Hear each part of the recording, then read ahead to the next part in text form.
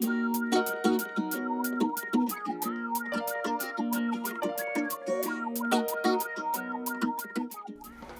science people! Today I want to talk to you about diffusion. Diffusion explains how most processes happen in biology. Diffusion is the process of things moving from an area of high concentration to low concentration. To help us think about diffusion, I want us all to consider a pot of boiling water. You have steam rising. Well, that steam doesn't just stop and collect above the pot of water. What happens is that steam diffuses. It spreads out. Well, why does it do that? Well, we know that steam is composed of molecules. Molecules are composed of atoms, and atoms and molecules are always moving. Well, when you have a gas form of any type of molecule or atom, it's moving very quickly. And so what happens is that collection of gas is bouncing off of each other. So you have those molecules crashing into each other and then heading in opposite directions.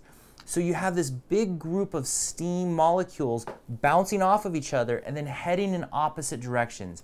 And they're going to keep going until they hit something else. So they're going to spread out. We call it diffusion. They're going from an area of high concentration to an area of low concentration. They're going to disperse and spread out as far as they can.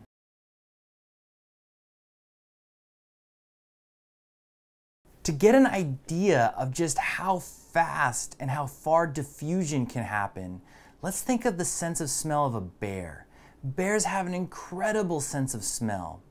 A bear can smell food 5, 10, 15, and even sometimes 20 miles away.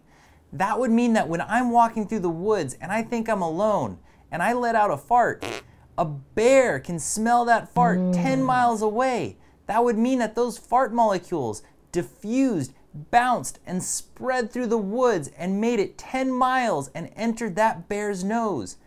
That's amazing to me. Diffusion is the reason that medication doesn't work instantly. When you swallow medication, it has to diffuse throughout your whole body. Diffusion is responsible for how many organisms get their oxygen and get their water intake. When you spray perfume onto your skin, it is diffusing into the air. That is why it slowly wears out throughout the day, because those molecules are leaving your skin and traveling into the air and then entering the nose of other humans, and that is how they smell it.